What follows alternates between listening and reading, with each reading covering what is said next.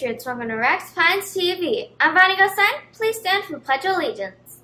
I pledge allegiance to the flag of the United States of America and to the republic for which it stands, one nation, under God, indivisible, with liberty and justice for all.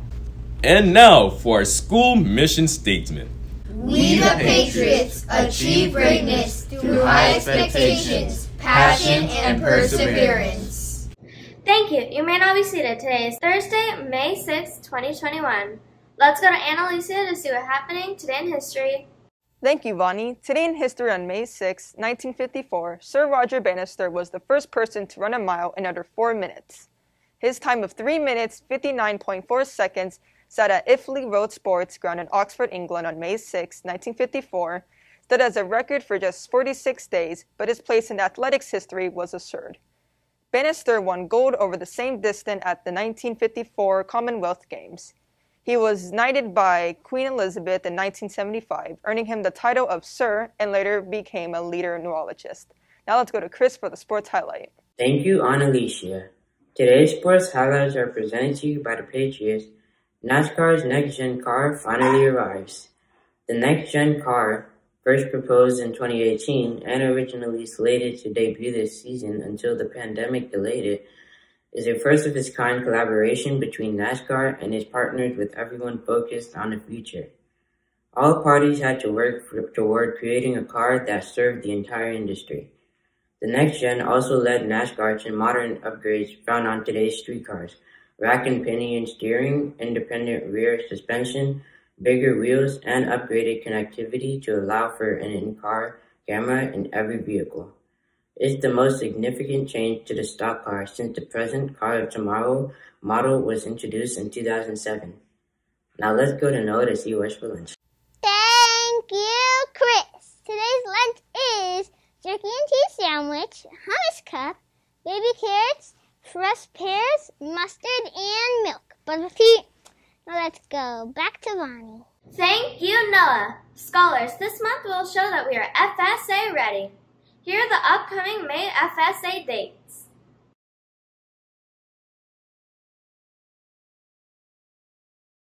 Teachers, it was awesome seeing your Miami sports outfits yesterday.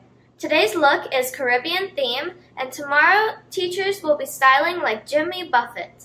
And finally, Patriots, tomorrow wraps up Teacher Appreciation Week. So if you haven't already, make sure to take a moment and let your teacher know that you appreciate them. A kind word, thoughtful letter, awesome picture goes a long way.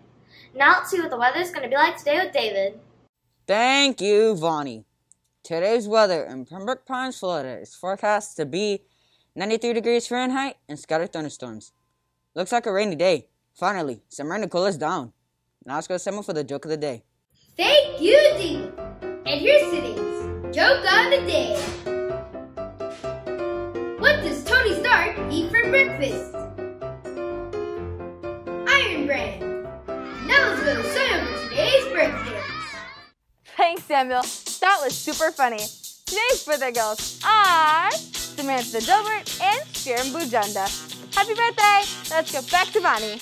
Thank you, Sonia. Patriots, don't forget your past expectations are represent. Present yourself positively, act kindly towards others, treat the school's environment respectfully, and succeed at everything.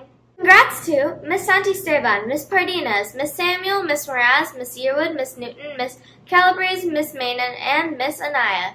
You all have the correct answer to yesterday's riddle, which was, what is so delicate that saying its name breaks it? The correct answer to the riddle was silence.